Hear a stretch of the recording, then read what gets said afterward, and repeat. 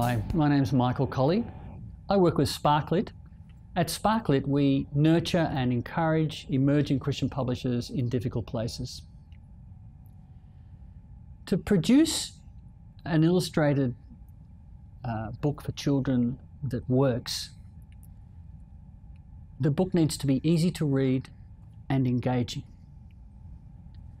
To make an illustrated book for children that's easy to read and engaging requires planning.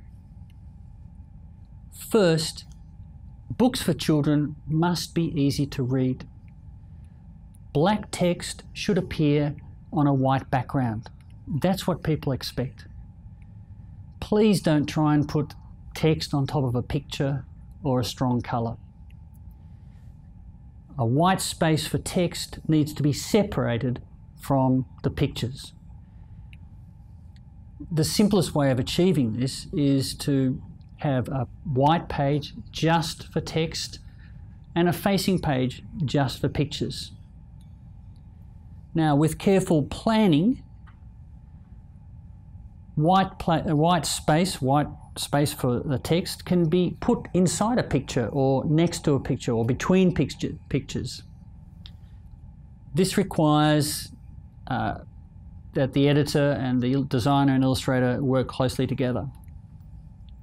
Second, illustrated books for children need to be engaging. To produce an illustrated book for children that is engaging, the text and the pictures need to complement each other. This means that the text and the picture need to be different. What the text says and what the picture says can't be the same. So there'll be information in the text that's not in the pictures, and there's information in the pictures that's not in the text. So when some of the story is told in the text and some of the story is told in the pictures and the text complement each other. So an illustrated book for children is like a film or a movie. In a film or a movie, some of the story is told with words, but some of the story is told in pictures. When words and pictures complement each other, the book is engaging. To achieve this, editors and designers and illustrators need to decide what part of the story is going to be told with words and what part of the story is going to be told with pictures. When words and pictures complement each other, a child has something to think about. When words and pictures complement each other, children and parents reading together have a lot to talk about.